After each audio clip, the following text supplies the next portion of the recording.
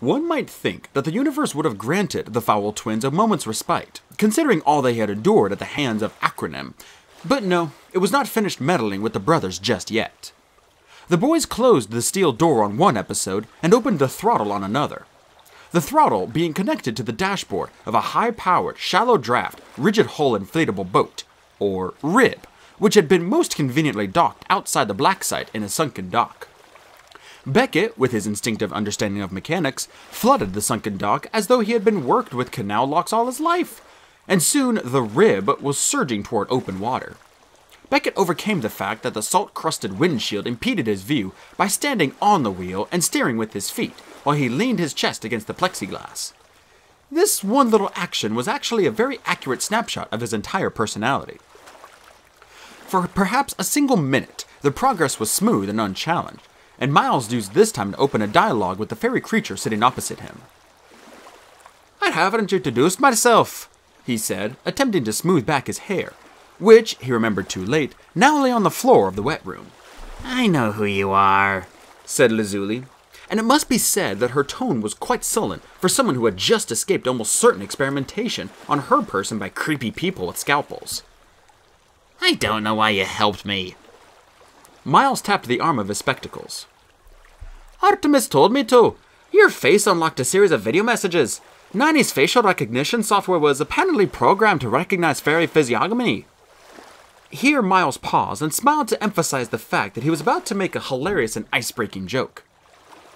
"Or perhaps I should say physiognomy?" Miles waited for a laugh that never materialized. "Were you attempting humor?" asked Lazuli. "My command of your language is unsophisticated, so perhaps you were making a joke, or perhaps you were just culturally insensitive." Miles decided that the best course of action was to ignore the question entirely. "I helped you on the helicopter because I sensed you were an ally. Artemis has often told us stories of fairies, and in those tales the people are always the heroes. The good guys, if you will." "And why did you help me in this terrible underground place?" "We helped each other," said Miles. "And I feel our best hope of survival is to continue working together, as a team." Beckett picked up on the word team. "Can we use our team name, the Regrettables?" He adopted a movie trailer voice. "Can they help you? They're not sure because they're the Regrettables." Lazuli frowned. "Is this another joke?" "Unfortunately, no," said Miles. "Beckett does not joke about team names. To summarize a long story, once Artemis was experimenting with vaccines and we contracted to chickenpox, so Beck dubbed us the Regrettables because we were in no shape to help anyone." For a split second, Lazuli seemed a little less dour. "The Regrettables. I like this name." Miles picked up on the minute softening of the Blue Fairy's attitude and extended a hand. "I am, as you know, Master Miles Fowl.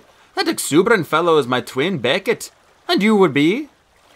Lazuli took the hand and turned it over, examining it. "I would be Specialist Heights of the Lower Elements Police." Miles thoroughly approved of formal introductions. There would be time enough to get to know each other later. "Excellent, Specialist Heights. I have no doubt we can concoct a plan to evade the clutches of Sister Geronima and her lackeys." Lazuli released Miles's hand. "You seem very calm, Master Fowl, for someone who has just discovered that fairies actually exist." "I am generally calm," explained Miles. "Only the tiniest of minds cannot accept the improbable. I think a part of me always suspected you existed. Artemis confirmed my suspicions, and you confirmed Artemis's statements. Living proof, as they say." "Can you show me this video of your brother, the famous Artemis Fowl?" "Of course," said Miles. "You will need to don my spectacles." But before there could be any donning of spectacles, Beckett crab-walked across the steering wheel, banking the inflatable sharply left down a smaller canal. "We're being followed," he said excitedly. "By whom?" asked Miles. "Ask me like we're in a game," said his twin. Miles sighed. "Who dares follows the Regrettables?" Beckett took a quick look around. "3 Zodiac-powered boats behind us." Lazuli scanned the canal bank ahead and saw 2 black SUVs surging along the narrow street, heeding neither pedestrians nor speed limits. 2 vehicles on land," she said. Miles tapped and held a sensor on the arm of his spectacles, putting Nani on speaker. Nani, an escape route, if you please. The artificial intelligence synced with the weather satellite and hijacked a bird's-eye feed of the city. Escape not really in the cards, she said. The power boats are herding us toward the automobiles. We're like chickens in a chicken run. We need to get off this canal, said Lazuli. Unfortunately, not going to happen, said Nani. At this speed, we cannot make the turn. To set the scene, picture, if you will, early morning Amsterdam. The city is shrugging off the shadows of night and preparing itself for the hordes of tourists who will shortly throng its streets and waterways. The canals are quiet, but for the occasional party boat crew assessing the damage from the previous night's revelries and swabbing the crafts of the various forms of viscous bile congealing on the decks. A few mammoth dredger boats were fishing bicycles from the canals. The majority of these had been dumped by casual thieves. It's estimated that if all the bikes stolen in Amsterdam in a single year were laid out front wheel to back wheel, the bike train would reach the moon. The architectural marvel that is the Maritime Museum stands solidly on its artificial island, supported by almost 2,000 wooden piles sunk deep into the mud, delaying sunrise over the old harbor by several minutes with its bulk. This is all very well and good, you say, but what about our heroes? Just how desperate is their situation? It can be described best as a mathematical problem, such as one might find on a high school exam. If the Regrettable's boat, designated A, is traveling north at 50 knots on Western Canal toward open water, how long before the ACRONYM crafts, designated B, C, and D, traveling at 68 knots, close to the 200-yard gap? Other factors include the two SUVs now parked on the canal 400 yards ahead of Boat A, and the dredger currently blocking the canal. If Boat A continues on its course, its progress will be halted by the dredger, and the occupants will be surrounded, making capture inevitable. There is an escape route involving a turn starboard down a narrow canal, Zuidgeiskergracht, but the deceleration involved to make the turn without flipping Boat A would result in boats B, C, and D overtaking Boat A. Turning at this speed would result in capsizing, so I must reluctantly conclude that escape is improbable, said Nani on speaker. I say reluctantly because I think I like you guys, but at least if you are all killed, I will be proven right. It seemed to Miles that Nani was not all the way there when it came to interpersonal relationships. But then again, he thought, neither have I. Perhaps there are factors I am unaware of, said Nani. Do we, by any chance, have any rocket launchers? Lazuli checked an equipment locker in the stern. No rocket launchers, a portable battering ram, and some Kevlar vests. We must turn right, said Miles. Yet we must not decelerate. The solution to their problem came from an unexpected quarter, i.e. Beckett, who did not, as a rule, provide solutions for Miles's problem, because, like most siblings, he enjoyed watching his brother squirm. But this time there was daring do involved, so Beckett made an exception. We need a leopard, he announced, backflipping from his porch on the wheel, which was a total showboat move as he could have simply stepped down. Miles was not as aghast at this frankly ridiculous suggestion as one might expect. After all, he had a long history of being on the receiving end of Beckett's notions. A leopard, he asked with some patronizing kindness. Perhaps the sinking will be left to me. No offense, brother. You'd think, said Beckett. I'll do. And with that, the erstwhile blonde twin swung himself over the starboard side, straining to keep his body rigid against the canal water while clinging to the gunwale ropes. Turn, brother, he said through gritted teeth, the water sluicing over his gleaming head. Miles understood then. Ah, you meant to say lieber, not leper. That was a most untimely confusion because... Turn, brother, gurgled Beckett. Hard starboard. Lazuli, though her first language was not English, grasped what the hyperactive human was attempting and grabbed the steering wheel, spinning it clockwise. The rib skipped sideways, its rubber hull whistling with each bounce, and one propeller of its twin engines actually breaking the surface and whining in discontent. Miraculously, Beckett's improvised human stabilizer righted the craft, and it shot down Zuidgeiskergracht with barely a graze against the canal wall, but enough of a graze to do some damage. The first two Zodiacs on their tail did not have an inspired 11-year-old among their crew, and so failed to make the turn. They gave it the good old Special Forces try, but succeeded only in piling into each other on the bend. The first was shredded by the propellers of the second, rendering both boats useless. The third craft coughed a lucky bounce and found itself, through no expertise on the part of the pilot, still in the chase. Beckett's leebird was a resounding success, and so the twin relaxed his body and allowed the current to flip him neatly inside the boat. The entire thing was an Olympic-level feat of agility, and Miles could not resist a smug celebration on his brother's behalf, which took the form of a salute toward the ACRONYM agents lined between the iron dock posts on shore, posturing like angry but ultimately helpless gorillas. Beckett shook himself like the proverbial hound and then turned to his brother. "What next, brother? That was my idea for this week." "We need to make for the harbor," said Miles. Beckett laughed. "That's easy. Just steer into the harbor." "We're punctured," said Lazuli. "The boat will not sink, but she'll be unwieldy and sluggish in a matter of minutes." As it turned out, minutes would have been a luxury, as the remaining ACRONYM craft drew level and the pilot ordered them to stop or be fired upon. "We can't stop," said Lazuli. "Bad things will happen to all of us, to all my people." "I cannot allow that," said Miles. Beckett patted his brother on the head, which was most patronizing, even in these circumstances. "Think not, fellow regrettable. Thinking only slows us down." Miles's eyes widened as he correctly guessed what Beckett intended to do. "No, don't!" "Too late," said Beckett. "I already have." Which was patently untrue, but seemed to Beckett like the kind of thing an adventurer might say. Beckett made a monkey leap between the boats and dished out half a dozen cluster punches, neutralizing almost an entire crew of ACRONYM agents before they had time to do much more than furrow their brows. Although one quick-thinking fellow did take a swipe at Beckett with a baton. But all he managed to make contact with was the powerboat's rubber keel, which bounced the baton back on his own forehead, saving Beckett the trouble of paralyzing him. "Don't do it!" But by then, Beckett was already back on board. "You are reckless, brother," said Miles. "Someday your luck will run out." "I doubt the humans will fall for that trick again," commented Lazuli, keeping one eye on the black vehicles mirroring their progress down the canal. "I agree," said Miles. "The next time we encounter ACRONYM agents, they'll be sporting knee pads. Go right here, then take the next left. That will put us in the harbor and out of reach." It was a short-term plan, to be sure, but Miles needed to buy some time so he could review Artemis's message. Somewhere in there, he felt sure that there would be vital information. Nani interrupted his train of thought. "Should I contact your parents, Master Miles? They will be worried about you." "Absolutely not, Nani," he said. "Mother's and father's communications are doubtless being monitored just as the villa was. We are on our own for the moment." "Not exactly," said Lazuli, nodding toward the main station, which ran ferries across the distinctive Eye Film Museum.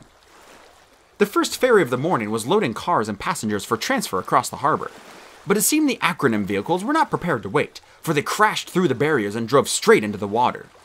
All very well and good for the Fowl twins, one might think, but the SUVs refused to sink as they had been reasonably expected to do. Instead, the automobiles sprouted foils and powered across the open water. A large cheer rose from the ferry crowd as though they were bearing witness to some kind of entertainment, which, in a way, they were. "Oh dear," said Miles. "Amphibious craft. I suppose it's only to be expected from such a well-funded organization." Specialist Height's arrowhead markings glowed a fiercer shade of yellow than usual, a sure sign of her anxiety. "I was supposed to be swiping avatars today," she said, relieved that her high collar covered most of her arrowheads. "Not dodging legions of murderous humans." "It's time for drastic measures," said Miles. "I was hoping to avoid this." Beckett liked the sound of the word drastic, and also the fact that Miles was now prepared to do something he had been hoping to avoid. "What do you mean by drastic, brother?" His twin did not have time to explain. "You did say there was a battering around in the equipment locker, Specialist Heights." "I did," said Lazuli. "Portable and pneumatic." "Fetch it, brother mine," said Miles, "for I must batter something."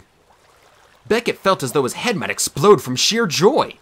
This adventure just kept getting better and better. There is a renegade school of architecture based on the idea that there are more factors governing the stability of a structure than is commonly believed. More traditional architects agree that any building can be toppled by extremes of weather, shoddy construction, everyday wear and tear, and perhaps more insidious factors such as airborne sulfur dioxide, sulfates, nitrogen oxides, and nitrates. But these factors do not explain the dozens of structures that collapse every day for no apparent reason. That's where anarchitecture comes in, the architecture of anarchy. Anarchitecture was first proposed as a science by the Irish prodigy Artemis Fowl II, and was elaborated upon by his younger sibling, Miles Fowl, when he snuck into his older brother's lecture at Trinity College and heckled him from the audience. Miles found Artemis's theories laughably simplistic, and took it upon himself to write a more comprehensive thesis, and beam it to his brother in space, finishing his message with the old Latin initialism QED, which usually means quod erat demonstratium, or thus as has been shown, but which Miles adapted to stand for quite elementary, dear brother. The basic premise of anarchitecture is as follows. There are many more factors affecting the soundness of a building than previously suspected. These include the rotation and orbit of the Earth, cosmic gravitational influences, magnetic fields, water and tide levels, ley lines, the curvature of the planet, solar flares, atmospheric radiation, tectonic shifts, the design of the building itself, the spirituality levels of the population, the diets and emissions of local mammals, and the density of dance venues in the area. According to Miles's calculations, there were over 1,000 major structures, including complexes and even whole towns in Europe, that were on the tipping point of collapse, and could, with only a single added factor, one day be either partially or completely demolished. So Miles, in all good conscience, had sent a copy of his list of sites to the board members of each complex, and for his trouble was either ignored or ridiculed. One reason for this scorn was his hypothetical situation that if the chorus line of Riverdance danced in Piazza di San Marco at a rate of 25 taps per second for 17 minutes, the entire city of Venice would sink into the Adriatic. However, all those who had scoffed at anarchitecture were about to have their scoff stuffed down their throats, for Miles was now intent on proving his theories in spectacular fashion. One of the more anarchitecturally susceptible buildings on his list was Amsterdam's striking Eye Film Museum, which Miles had positively pestered with warning emails, all of which had been met with polite automatic responses. But, if Miles's calculations were correct, then it should be possible for him to both vindicate his reputation and buy the Regrettables a little time.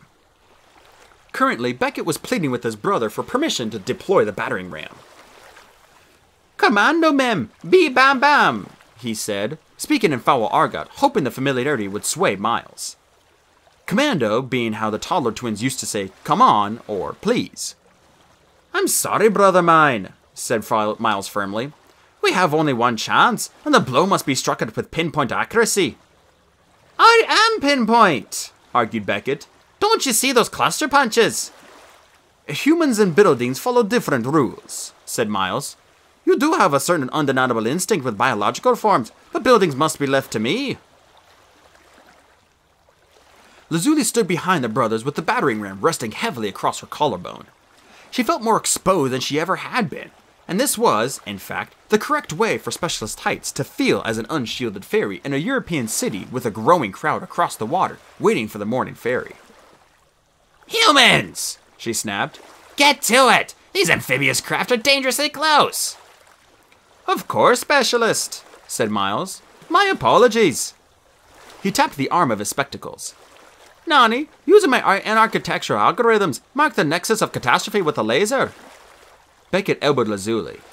"The nexus of catastrophe? That's so Miles. That's like Miles' entire life right there." Even Nani was doubtful. "Of course, Miles," said the AI.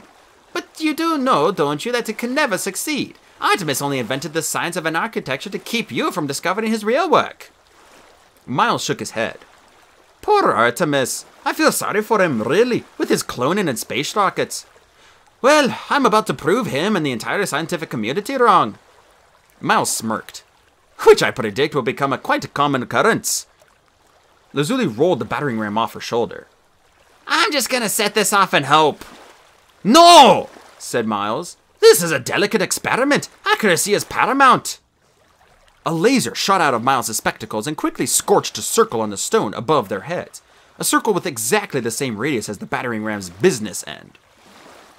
Very well, Miles, said Nani.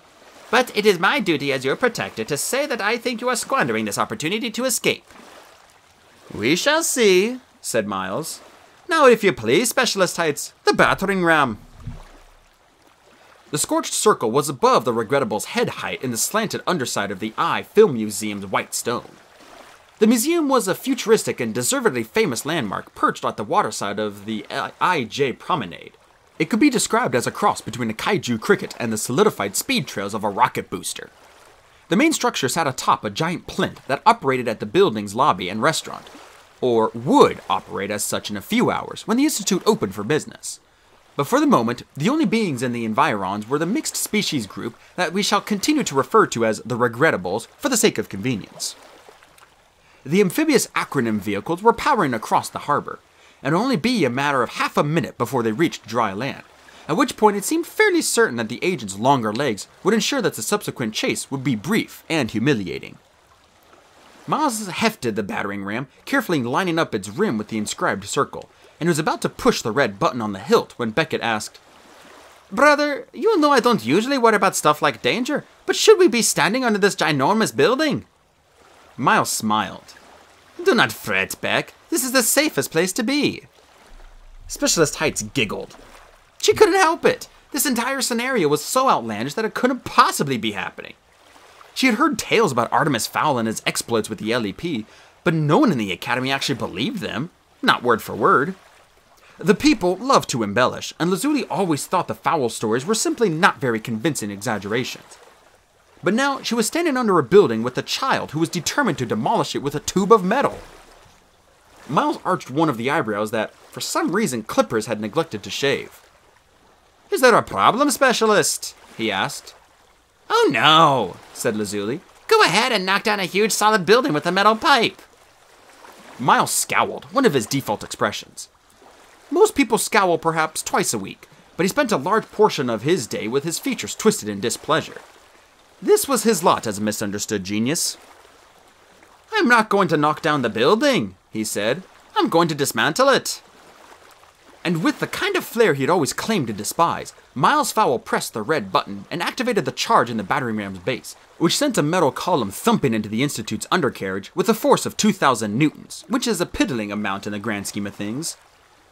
And nothing happened. Said Nani. "It seems as though I have learned how to be self-satisfied. So, Miles, can I say I told you so?" "Wait," said Miles, unperturbed by the seemingly abject failure of his experiment. "These things take time." Not too much time, was the general hope, as time was not a luxury they possessed at the moment. "I should have done it," said Beckett, sulking now. "You know I break things better than you." "Not breaking, brother," said Miles. "Deconstructing." And, as if to punctuate his claim, there came a crack from deep inside the building like a single nervous peal of thunder, and the enormous top section of the Eye Film Museum, with hardly any ado, separated from the plinth, and megatons of concrete, steel, and glass slid into the harbor. It took perhaps 12 seconds from start to finish, and it made about as much noise as a semi-truck driving along a gravel driveway. The Regrettables were showered with a fine dust, but otherwise completely unaffected. The museum, because of its streamlined shape, cleaved the water, raising not enough of a wake to capsize the child's dinghy.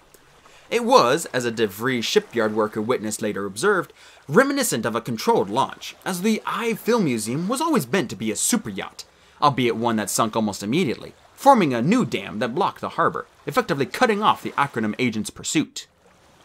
"There," said Miles with some satisfaction, as if he had just managed to open a stubborn jar. "That should do the trick for the moment." Beckett stood in slack-jawed wonder at the destruction his brother had wrought. Destruction that was at once devastating and precise, on a scale he could only dream of, and all without hurting a single soul. "Miles," he said, "I'm prepared to admit now that sometimes brains are good." "It's about time," said Miles, and they bumped wrists.